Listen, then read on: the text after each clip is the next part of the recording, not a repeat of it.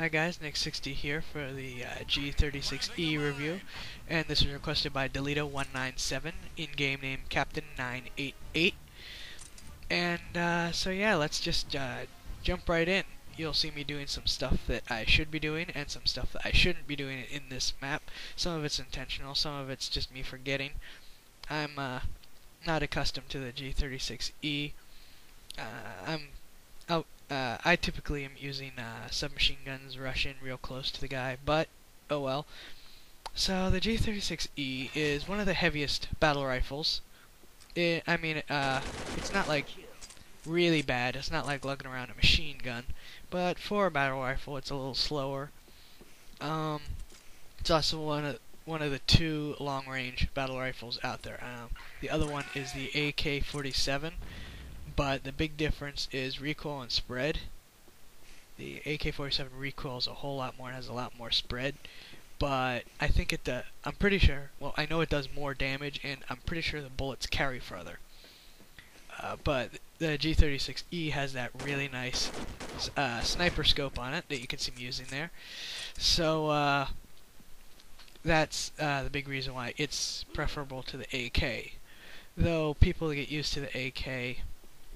A number of them have said they like it better, but oh well. And that's something that you should not do, is zoom in at that range. I should have just stuck with the crosshairs. Let's see now. You'll have to forgive me if I forget stuff for pause for. I'm gonna go with the phrase too long. It's finals time here at college, and I am low on sleep.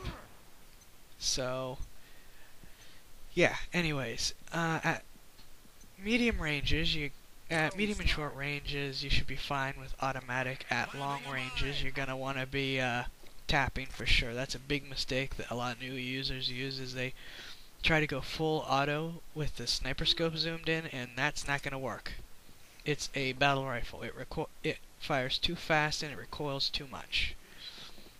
The gun doesn't do particularly well at close range. I mean, you can make it work, particularly if you're good with it. But if you're just learning your way around the gun, you're probably going to want to pick something else for close range. Let's see now. Reload's pretty good. The only modification I would recommend for the magazine is probably a extended mag 1. You don't get enough of a payoff for the extended mag 2 on the G36, and the reduced mags, I don't think they do enough for you to warrant it. That was a combination of auto and tapping. I could have done that a whole lot better.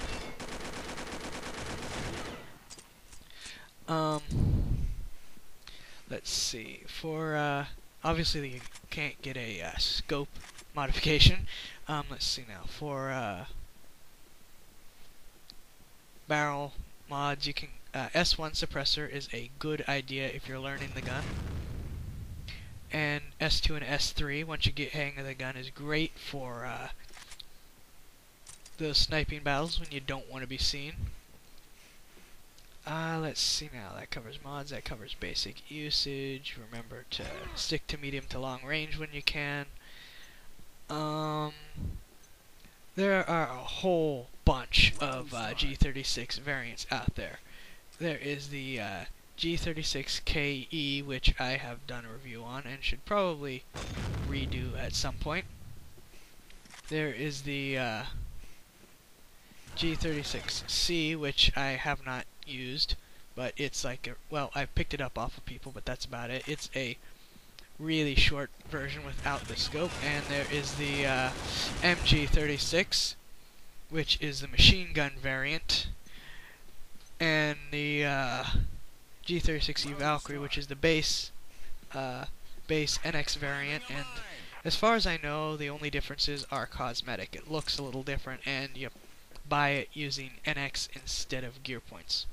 As best I know, those are the only differences, but having only picked it up off of people for short periods of time, I cannot say that for certain. So, yeah, that pretty much wraps it up for the G36. good solid gun, particularly if you like to stick to bigger maps. If you need a battle rifle for, say, Snow Valley or something, it's a great gun for that.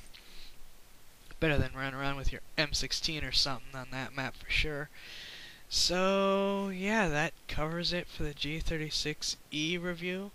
Coming up next is either the PP19 camo or MK48 camo. But, yeah, so, Nick60 sign off. See you guys later.